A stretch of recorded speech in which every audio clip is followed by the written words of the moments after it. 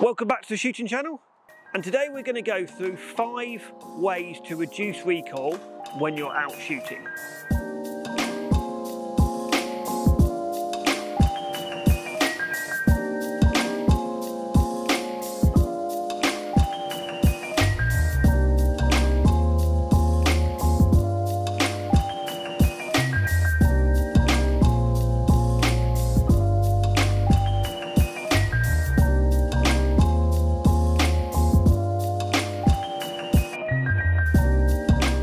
When you're cloak mounting that gun, you wait, and your weight is on the front foot, so your chin is over the ball of that foot.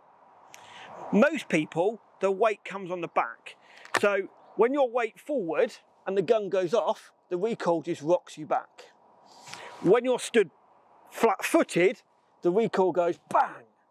So that is the biggest thing you need to be thinking about, is your weight is forward there when you shoot that gun.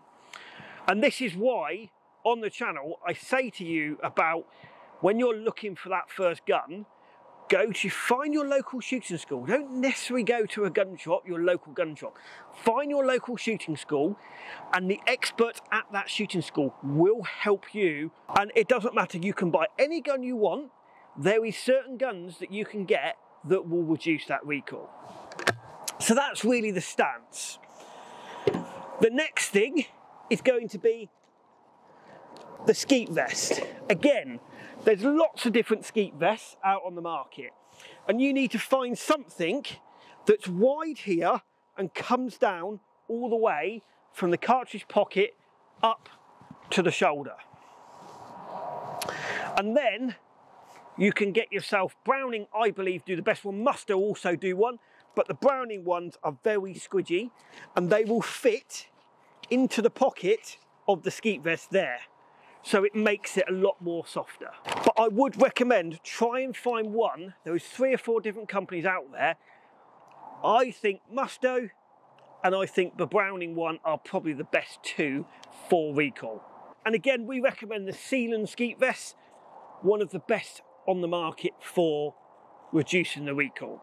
And they are sensible money. They start at £35 and go to £70. You've also got a shoulder pouch, which personally myself, I don't particularly like these because they move on the shoulder. And the whole idea when you're putting that gun into your shoulder is you want it there.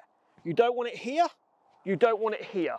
So you move it there. So I believe in these a lot more than I do the actual pads that go across the shoulder, because they move and they're uncomfortable across here. But that is an option if you want a different option. Recoil pads on guns.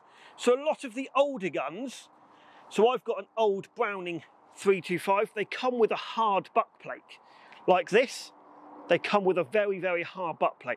And again, years ago, they didn't really worry about recoil. But guns, absolutely perfect, but you can always put one of the new recoil systems on it. And the new Browning recoil system is like that. So if you look at that compared to the old one, it's a lot softer, and they do 3 different types. You can put the new ones onto the old Brownings as well. I'm going to be honest, don't do it yourself. Find you a decent gunsmith and do it, because the problem is if you do it yourself and you cut this toe off, makes the gun shoot completely the wrong place. So you've got to have these 2 points are the most important thing that you can have for making that gun shoot where you're looking.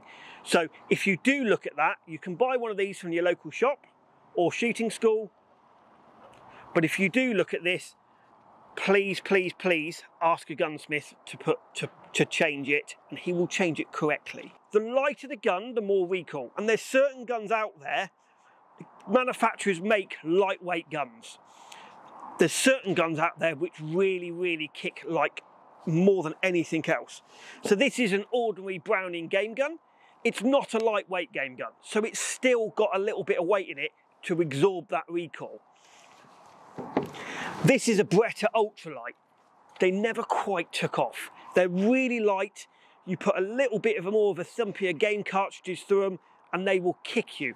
I know they've got the recoil pad on them, but they really, really didn't particularly work that well. The Browning Liberty Light is actually a little bit heavier. It's still a lightweight, but it's actually a little bit heavier than this one. So I have to say, I think Browning have got their lightweight gun slightly better than any other manufacturer. The other one that does do a reasonably good lightweight gun is the Blaser, the new Blaser lady gun. Again, it's lightweight, but it's not as light as this. So you've got that lightweight gun has got to be right. The MK38, it's a heavy, it's designed from a trap gun. Again, if you want a decent gun with a bit of weight, try a trap gun. Again, they've got a recoil pad on already, they're heavy, they do absorb the recoil.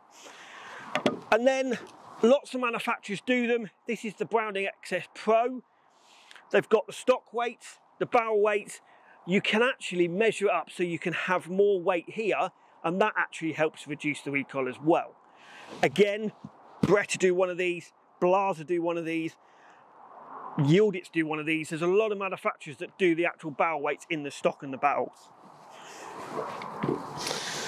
Again, if you're looking at a side-by-side, side-by-sides generally will kick more. But if you look at something like an AYA, again, it's got that little bit more weight than a normal English side-by-side to try and balance up. They're not like a proper clay gun, so they will kick more than a series clay gun, but they're not like a really lightweight side-by-side. So again, an AYA is a good one to look at if you're looking for a side-by-side but you don't particularly want a massive recoil. And that is really the difference between the guns. The last thing is going to be the cartridges. If you want to get a soft cartridge, the first thing you need to look at for is a plastic wad cartridges. Plastic wad cartridges do recoil a lot less than a fibre wad. So again, I know a lot of people want to go away from plastic and go into fibre, but the bigger shooting schools, and if it's a CPSA shooting school, they cannot tell you to, as long as you're shooting clay cartridges, you can choose whether you shoot plastic or fibre. And if you're looking to start somebody off, always start them on a nice 24 gram plastic in 20 bore or 12 bore. It's a lot softer. There are some manufacturers, Hull do one, the Hull Compex, that are fibre, but they're also subsonic. So you don't want to go for a subsonic cartridge. So there's some grounds out there that have to shoot subsonic cartridges. Try and avoid those grounds. Try and go to the big shooting schools when you're starting off. So you can use a sensible fast cartridge, but a soft cartridge. So plastic wad is the first thing. And the other thing, the more expensive cartridges tend to have a recoil system in them. Don't go for the fastest cartridge on the market. Black Gold is one of the fastest cartridges on the market, but the faster the cartridge, the more recoil there is. And these are probably the most thumpiest cartridge you will get on the market. I would say try and look for a speed of between 1400 and 1500 foot per second. Anything faster than that, you don't need it for sporting clays. Black Gold are a lot faster than that. They don't need it. They just want to be the big I am. You don't need to have that. I would say if you're looking at a top of the range cartridge, the Rossons are about the best you can get. The fastest cartridge you can get with the less recoil. And then you've got Ely Olympic Blues, a nice little cartridge, been around for a long time. The plastic ones are softer than the fibre ones. Good little cartridge for a soft a shell. And then the fibre wad 24 grams, a nice little soft cartridge, really great for teaching. We use, or the Oxygun company uses, a lot of the plastic TT ones. They're probably the most inexpensive cartridge for teaching and for learning to shoot, and in a plastic wad. So that is pretty much. I would love to hear if you have got a problem with recoil. If a gun has punched you, please comment below and we'll do our utmost to answer your questions. And please let us know, this is my opinion on how to reduce the recoil. And please let us know on how you think and how you feel we could better this or move on. Or if there's a way that you found that you can reduce the recoil. There is one other thing that you can do, porting barrels. So porting barrels means drilling holes in the barrels here, which reduces muzzle flip and recoil. Again, it's something that trap shooters and skeet shooters will look at. Sporting and game shooters don't really look at. But that's something which is a 6-1 that you can put in if you're looking at this in a very top-end shooter, is porting barrels. I hope you've enjoyed this programme. Please, please, please like and subscribe. Follow us on Instagram. Like us on Facebook, and please, please, please support the channel and join the membership for as little as $2.99 a month.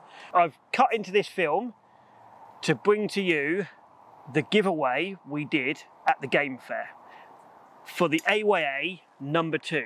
But the first thing, before I pick the winner, or the winner gets picked, I'd like to thank everyone for visiting us on our stand at the game fair and for entering the competition for winning the AYA number 2. This is our biggest giveaway we've done so far, of a value of a gun worth about £2,000. We are going to introduce 2 of our youngest viewers that is going to press the button to see who wins the gun. Welcome to Henry and to Holly, 2 of our youngest viewers, and they are going to press the button to see who wins the AYA. 5, 4, 3, 2, 1, go.